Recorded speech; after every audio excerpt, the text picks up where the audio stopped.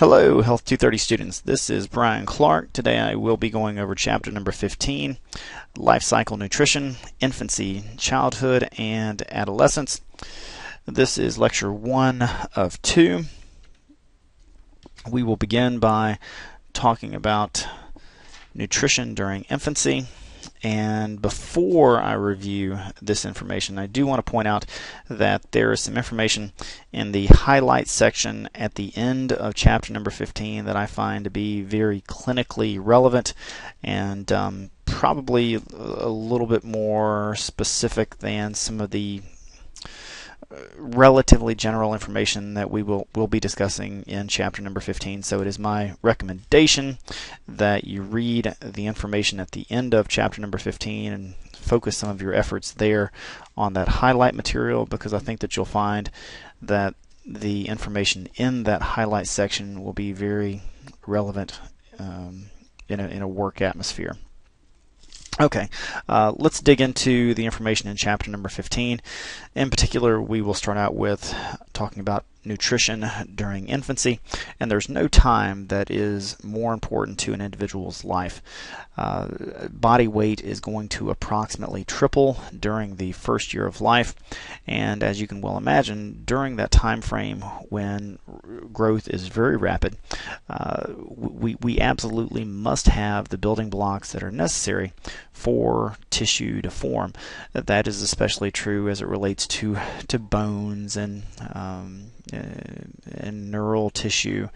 So if in the event that, say for example, an adequate amount of vitamin D is not present, you're going to see there being issues with bone density, maybe even osteoporosis later in life.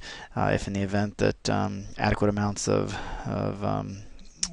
vitamin B12 are not available, you may very well see cognitive decrements. So it's important that an infant be getting adequate dietary intake during that time frame, because if an infant is not getting adequate intake, there will be consequences later in life. Now, luckily, it's fairly easy to make sure that an infant is getting adequate intake, and it really is as easy as making sure that an infant is either breastfeeding or eating, or I guess I should say drinking formula.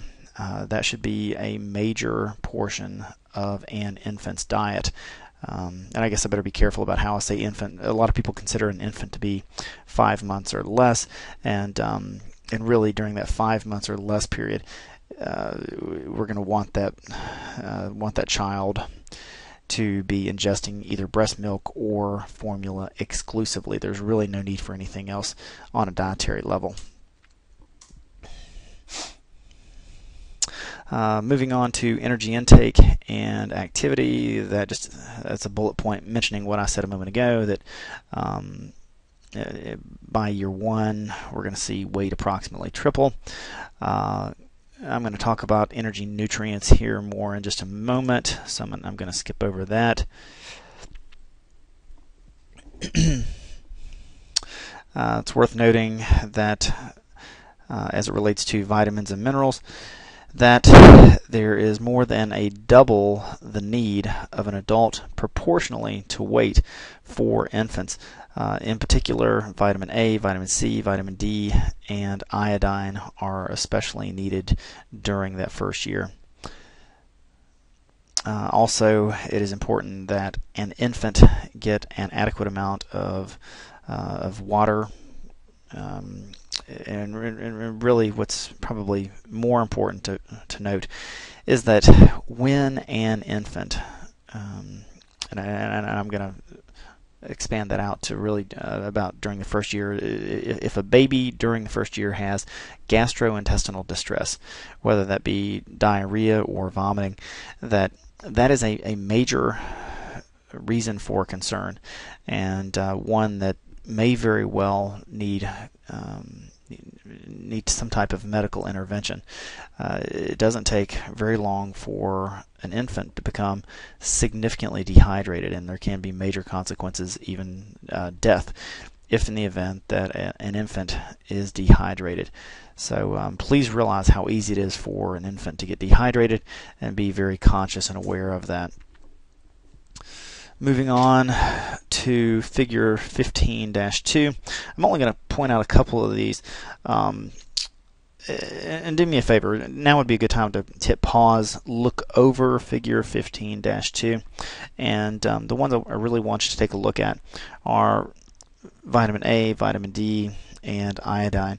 And what you're going to notice in particular about vitamin D and iodine is that there's an enormous need during that first year of life, comparatively to the remainder of our life, or in this case, compared to a 20-year-old male. And breast milk in particular does not have an adequate amount of vitamin D that is needed for bone development. Infants that do not get an adequate amount of vitamin D oftentimes suffer from osteopenia or osteoporosis later in life. So even if an infant is breastfeeding, it still does need a supplement that is high in vitamin D and iodine. Couple items from this slide. It's worth knowing that lactose is the form of carbohydrate in breast milk, and that allows for more proficient calcium absorption. Also, you may want to commit to memory that alpha-lactalbumin is the form of protein in milk, and that allows for milk to be more easily digested and absorbed. It's also important that an infant is getting very generous amounts of essential fatty acids. We oftentimes think of those fatty acids as being negative or being adverse to health, in particular the saturated fatty acids, but that's not necessarily the case. Actually, that's very much not the case for infants. Infants need those essential fatty acids for neural development, and also to allow things like vitamin A, really all your fat-soluble vitamins, to be moved very easily through the blood. Without fat-soluble vitamins, I'm sorry, I said that backwards. Without those fatty acids, then your fat-soluble vitamins will not be circulated throughout the body. That's slightly irrelevant in my opinion. We'll keep on moving.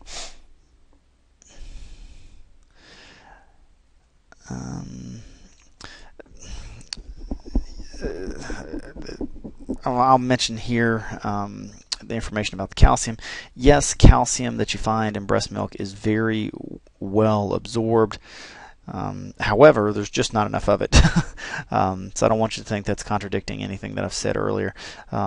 Yes, there is a certain amount of calcium in breast milk. It's just not it's not an adequate amount. Also, there's a very high bioavailability of iron and zinc. Breast milk is very low in sodium and fluoride, and that's the first of which there is a good thing. Vitamin D I've already talked about. We'll change gears here a little bit, talk about one of the risks, or a couple of the risks for formula feeding a baby. Obviously, if you are formula feeding a baby, you need water for the formula, and there's always that possibility of there being contaminants, in particular lead, in the water. That can cause some major cognitive delays, if not lifetime decrements. Also, formula contains no antibodies, and doing just a real quick review here. When when an individual is exposed to a pathogen, regardless of what that pathogen is, whether it be bacterial, viral, fungal, our body, in particular our white blood cells, produce antibodies against that pathogen. So if in the event that a mother has antibodies against certain pathogens circulating in her blood, she is going to pass those on to the infant via her milk, and that is going to provide the infant some immunity against those same pathogens. So if the infant is eating formula exclusively, well, then that heightened level of immunity does not exist. This is worth pointing out. You'll notice that there is a little difference between the fat, protein, carbohydrate concentration of infant formula versus breast milk. Infant formula has a little bit more protein, a little bit less fat. Carbohydrate levels are very similar, and that's what research has shown us to be most appropriate. I've always found that fascinating, because you've got to ask yourself, what better research is there out there other than evolution, and but nonetheless, for whatever reason, we see there being a little bit different levels of protein, fat, and carbohydrate. I'm sure that would be a wonderful thesis project for a master's student. All right, continuing on with nutrition during infancy. Talk a little bit about infant formula standards. The AAP, or American Academy of Physicians, they have guidelines for formula, or what should be in formula, and the Food and Drug Administration also mandates safety and nutritional qualities. And by far and large, if you are buying formula at a fairly well-known grocery store, regardless of whether it's a Walmart or Food Lion or Kroger, you really don't have to worry too much. The formulas that you will buy there, they're going to meet the AAP guidelines, as well as the FDA is regulating what is being sold. However, sometimes in these little specialty nature shops, there are formulas sold there as well, and there are some pretty significant risks that go along with those, because sometimes those are not FDA regulated. And just a few years ago, I think it was 2007, 2008, there was a significant amount of formula being sold, kind of on these little black markets. It had been made in China. It had some impurities in it that was causing babies to get sick. So I will make the kind of broad general recommendation that you always buy formula from a fairly well-known source, or a fairly well-known that you buy a fairly well-known name brand. One item here that's worth noting: goat's milk is not a good alternative for formula. Now let's change gears a little bit and talk about nursing and tooth decay. And yes, certainly nursing can contribute to a small extent to tooth decay, but so long as or I guess I should say, when a child starts getting teeth, a parent needs to be cleaning those teeth. But additionally, some things that a parent can do to help minimize tooth decay is to lay off the juice, especially the really high sugar juices. Juices can very easily be watered down. Allowing a baby to go to sleep with a juice bottle, always inappropriate, and that is most definitely going to contribute to tooth decay. Right there you see a picture of some pretty major tooth decay. That is figure 15-5. And in the interest of time, I'm going to need to stop here, and we'll pick back up with 2 of 2.